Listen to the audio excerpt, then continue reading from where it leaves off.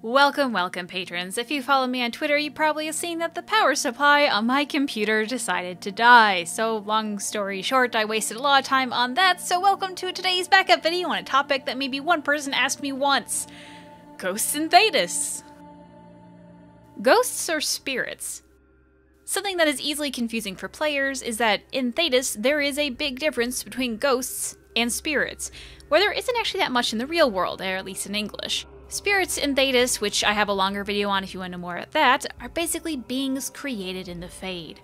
Ghosts are the souls of the dead that are trapped in the Fade or in the material world.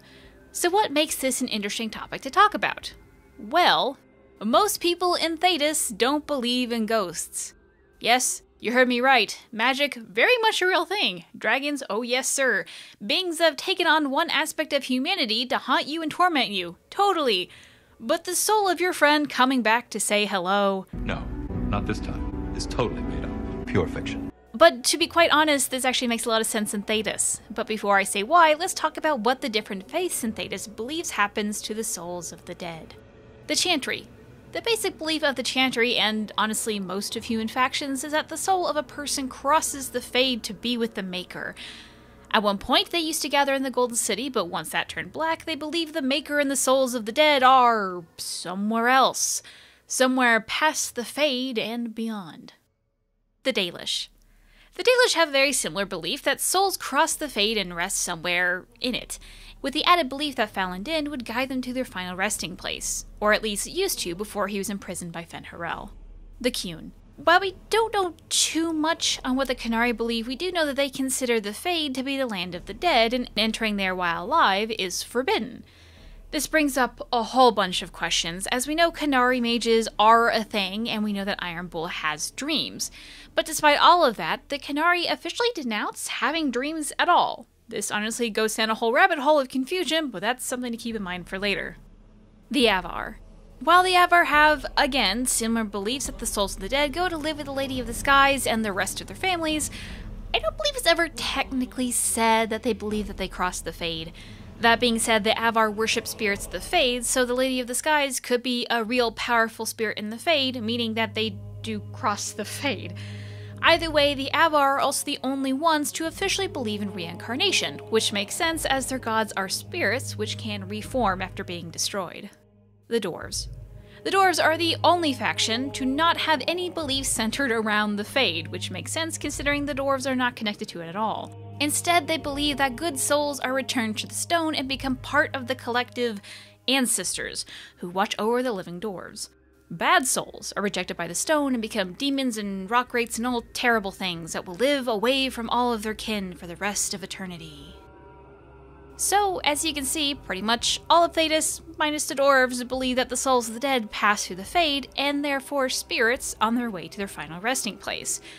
So why does it make sense that Thetis doesn't believe that they can see these souls during their journey? Well, long story short, because spirits are assholes and like to copy what they see. Even our good friend Cole is a spirit who took on the personality and made a body to look just like a real living boy and became him. Thetis doesn't believe in ghosts because they believe the real answer is that spirits reenact the personalities and actions of the dead. The ghosts you see aren't actually your friends, but just puppets and echoes of the past. I also think that the lack of belief in ghosts also serves as a thing of comfort.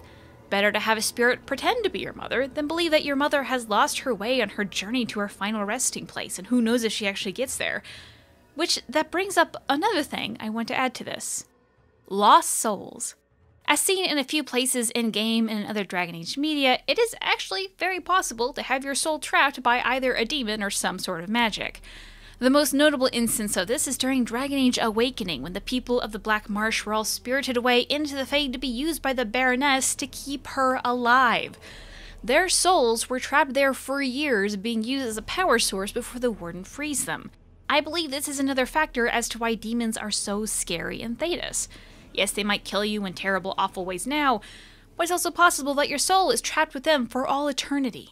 While we hear of and can even free many lost souls in the world of Thetis, one wonders how many are trapped waiting to be freed from the prisons to go wherever they are supposed to go, or believe that whatever hell or heaven that they are in is actually some form of demon trap and not where they're actually supposed to be.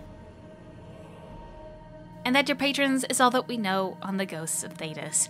This is one of those topics that isn't really set in stone. It's not like there's a lot of conversation around this in the games and the series, so this might actually change a lot in the future when we go to God knows where.